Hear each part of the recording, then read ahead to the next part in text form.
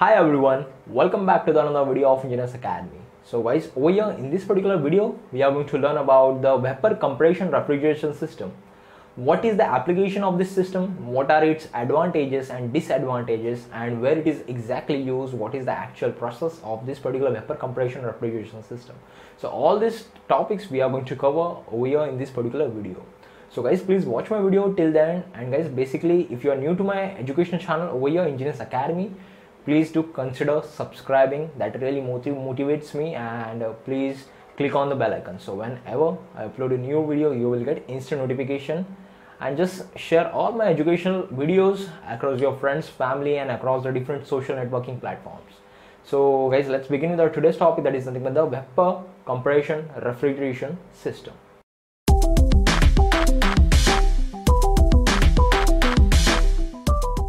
The very first thing that comes in our mind when we talk about the refrigeration, that is nothing but the domestic refrigerator. So this particular domestic refrigerator, we can preserve our foods over here inside that particular enclosed container, which gives the cooling effect and that ultimately preserves our food. Another thing that comes in our mind is the air conditioner, the ACs, which is used from the domestic household applications up to the very much industrial applications, up to the industrial air conditioning systems. All these systems works on the base principle, that is nothing but a particular cycle that can be called as the vapor compression refrigeration system. All of these equipments works on this particular vapor compression refrigeration system. So what is exactly a vapor compression refrigeration system is? So this stands for the vapor compression. It means a particular, in an enclosed container, the vapor compression, the vapor is circulating, or as precisely we can call it as a refrigerant is circulating, and ultimately that particular refrigerant gives us the desired cooling effect. So how? So first of all, like in a particular enclosed system will having a higher temperature, it is having a heat, and we have to remove that heat in order to get the desired cooling effect. So let me give you an example over here. Suppose in an container, or else in a particular on a floor, the water is spilled and we have to remove that water from that particular floor. The easiest way is to get a cloth, get a piece of cloth and just wipe out all the water. So that cloth absorbs the water which is there on the floor, and we can swipe away all that water from the floor, and if we twist that particular cloth, we can twist like a torsion, then all the water will come out from that particular cloth. So this is exactly happens over here in the case of vapor compression refrigeration systems. So the refrigerant which is used over here in refrigeration system, that can be used as a cloth which removes all the heat, and then this particular heat that's rejected into the atmosphere. So that is nothing but the twisting of the cloth. We can relate the things over here. So this is how the basic principle of the vapor compression refrigeration system works. Also guys, there is another principle, that is nothing but the heat flows from the hot body to cold body. This particular refrigerant are typically used are nothing but the ammonia, sulfur dioxide, or as the freon, and the most recent, like the most advanced, are nothing but the R22, R12, R134A. So these are nothing but the refrigerants. This particular refrigerant behaves at a normal temperature, but if we apply a certain pressure, it's the boiling temperature, temperature like the increases tremendously, and it behaves like at the normal temperature. Under the application of the higher pressure, it will give you the different readings basically. So guys, over here this is nothing but the chart which shows the boiling temperatures for this particular different kinds of the refrigerants basically. So this particular refrigerant are used as a refrigerants are used as a flowing media which flows in an enclosed cycle, that is my VCRS, and this particular like the recirculating refrigerant, and this particular refrigerant gives us the desired cooling effect. So let me tell you the actual process of vapor compression refrigeration system. So basically this particular refrigeration system consists of the four main parts, that is the compressor, condenser, evaporator, and my expansion valve over here. So first, the compressor, the liquid refrigerant enters, which is having the low pressure, low temperature, that enters into the compressor. Then compressor compresses that particular refrigerant up to the high pressure, high temperature. This particular type of the compressor which is used over here in this particular refrigeration system can be vary. In the domestic refrigerator, we can see this hermetically sealed compressor, that is the black one, and this particular compressor compresses the refrigerant into the higher pressure and higher temperature. Then that particular high pressure, high temperature refrigerant flows into the condenser, where it is like it is a series of the tubes that can be condenser, and this particular condenser can be of the air cooled or the water cooled.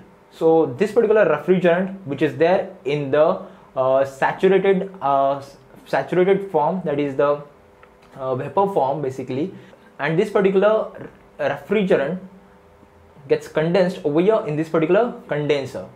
So the high temperature, high pressure vapor refrigerant, then it gets condensed into the condenser.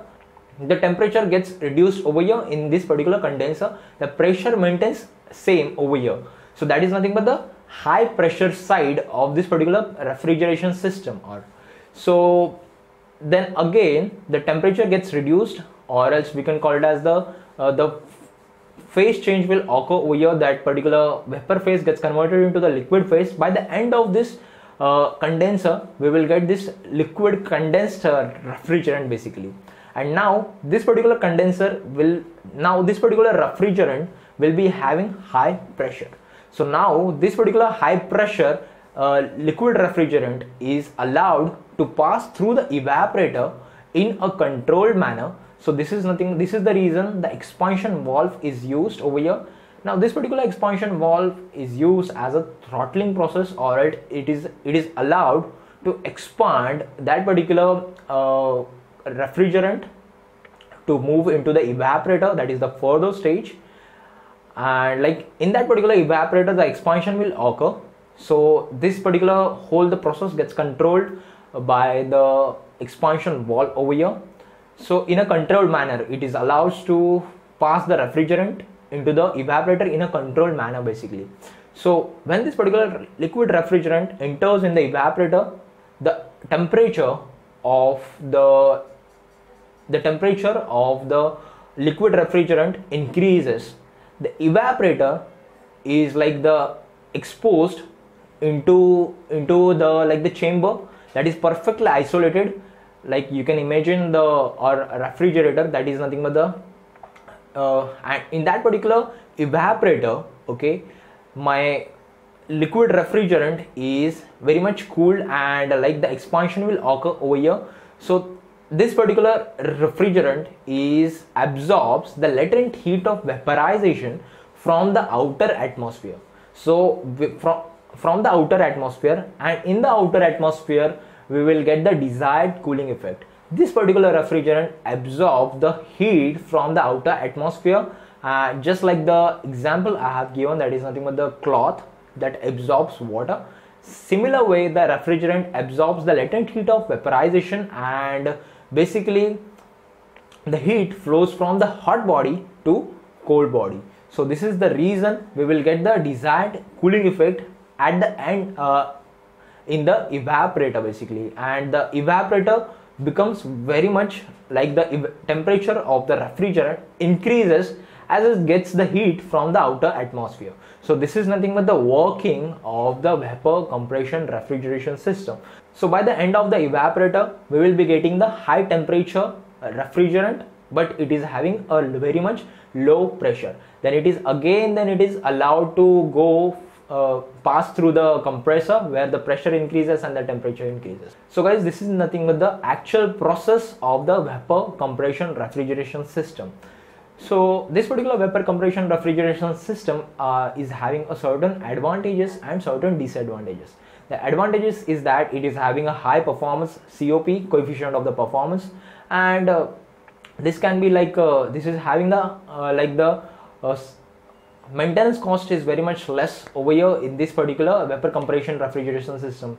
This can be smaller in size and can be adapted for the very large range of the temperatures. So this is nothing but the advantages. There are certain disadvantages, which is likely like it is having the high initial investment cost, and the refrigerant which flows through the tubes, and the prevention of the leak detection like of the refrigerant across the system is, that's also another problem over here in this particular refrigeration system. So guys, over here in this particular video we have seen the vapor compression refrigeration system, what is the principle and what is the actual process of the vapor compression refrigeration system. So guys, I hope you understood this simple topic of VCRS. If you have any doubts, any queries, you can comment below, and guys, please do subscribe to my education channel, Engineers Academy. Thank you so much guys for watching this video.